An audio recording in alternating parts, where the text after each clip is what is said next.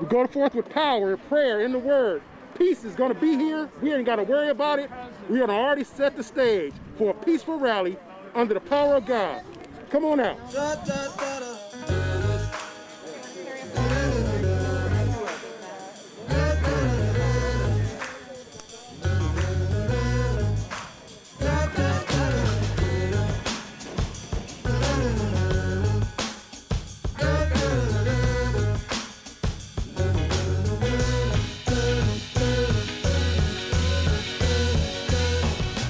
Today we're having a unity march with LAPD.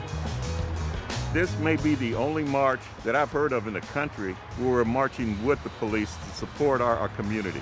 Here we have a very close relationship with the community. The community reached out to us and they wanted to do something to show their togetherness with our station, and we're going to march with the community here today.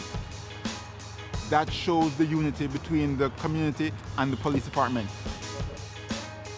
Today's a day about unity. Today's about sharing our hurt to our very nation, and I look forward to having a great day marching in unison. This is a way for this community to heal, to unite, and we're doing so with our local NAACP chapter, our state senator who's here, shoulder to shoulder, lock and step with our community-based organizations, with our law enforcement partners. Everybody take a knee. LAPD officers, everyone take a knee. We will march until victory has come.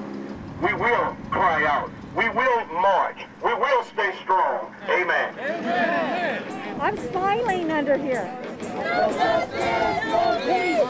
No justice, no peace. No justice, no peace. No justice, no peace. No justice, no peace. No justice, no peace. There is a problem in the world, and we just want everyone to see it how the black community sees it, and to open their mind for change, and to know that things can get better, and we want them to want things to get better along with us. We need each other to call out the injustices, not only here in this region, but throughout our country, and we're doing so alongside LAPD, which is fantastic. I love my police officers in the Harbor Division, but I also want to make sure that everybody is treated fairly and equally, and I'm afraid that black people have not been. I'm hoping this will lead to a larger discussion and larger solutions that can be put into action.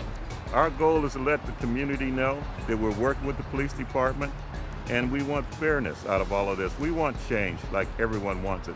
There is change coming, and that you young people, you guys can make the change, because in our generation, I'm 60 years old, in our generation, we didn't do it. But you guys don't believe in all this stuff. Everybody is one. That's what this generation believes in. The millenniums, more power to you, and I mean that too.